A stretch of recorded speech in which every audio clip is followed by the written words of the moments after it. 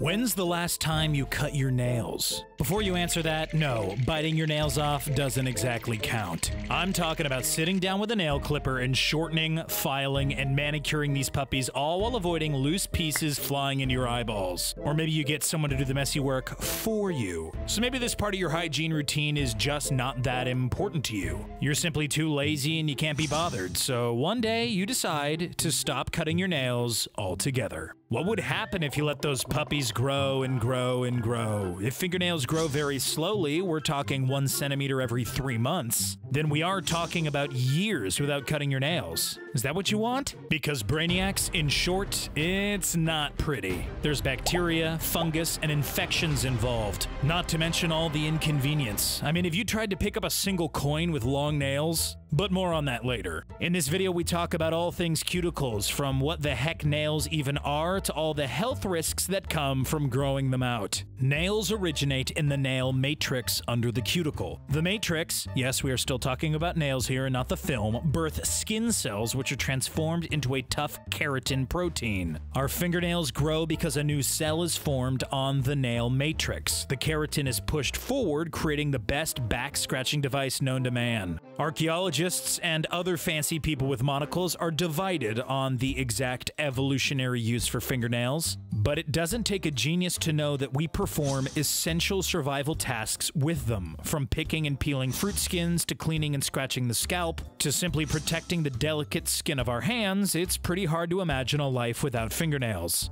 Another nail fun fact, who knew there was such a thing, would be that nails apparently grow faster during the daytime than nighttime. This is because the hand is more active, which increases blood circulation and cell formation. According to this science, your dominant hand, which is more active, also has longer nails. Love biting your nails? It's a bad habit, but you knew that. But did you know it makes your nails actually grow faster? Okay, we're getting sidetracked here. So how long can we go without cutting them? Before we answer that, let's look at the Guinness World Record holder of the longest nails on both hands, Lee Redmond. Redmond began to grow her nails in 1978, and although she planned to cut them off in 2006, she chose to keep her nails after all. But just exactly how long are we talking here? After 30 years, all 10 of her nails averaged about 87 centimeters. Redmond probably would have continued to grow them out if it weren't for a 4-car pileup that broke off her nails. She claims she won't grow them long again, simply because she's not sure if she still has another 30 years left to grow them. But nevertheless, Redmond remains the world record holder to beat. But if you thought she was impressive, check out Sridhar Chahal, who holds the record for longest nails on a single hand. Yep, Guinness World Records are no joke. His longest nail was his thumbnail, measuring 197.8 centimeters. In fact, his nail was so long and therefore so heavy that it disfigured his fingers and eventually led to a loss of function in his entire left hand. If that's not enough, the nail's immense weight caused serious nerve damage that caused deafness in his left ear. If anyone is intrigued by these ridiculously long nails, they are on display at the Ripley's Believe It or Not Museum in New York City. It's not exactly our upcoming destination, but do with that information what you will. So you want to join Chalal and Redmond in the ranks to never cut your nails again? No problem. But you will have to add about 10 steps to your nighttime bed routine. First, make sure you clean your fingernails, especially underneath, with alcohol and a cotton swab every day to rid bacteria or food particles that are stuck under there. You're also going to want to get serious about hand washing. No more of this just water stuff. We're talking vigorous 20-second scrubs and foaming soap. No cheating. You bet Redmond and Chalal had disciplined and rigorous routines for their fingernails to ensure healthy growth. So are you ready to make the same commitment? What's that? You're second-guessing all of this? Okay, whew. We didn't think this was going to spice up your Tinder profile either. Unfortunately, there are more risks than benefits when it comes to never cutting your nails.